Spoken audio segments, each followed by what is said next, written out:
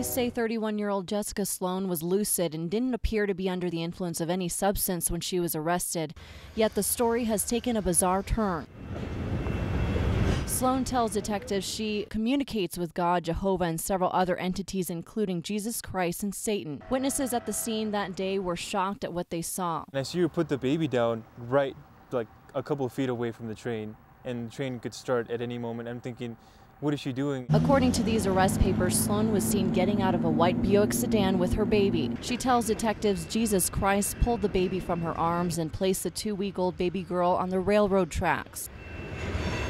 Sloan went on to say God Jehovah told her everything was going to be okay and to continue running. A witness in the report told officers he followed Sloan as she ran toward a nearby junkyard before being stopped. He states Sloan told him the Antichrist was in her car and she had to run to get away.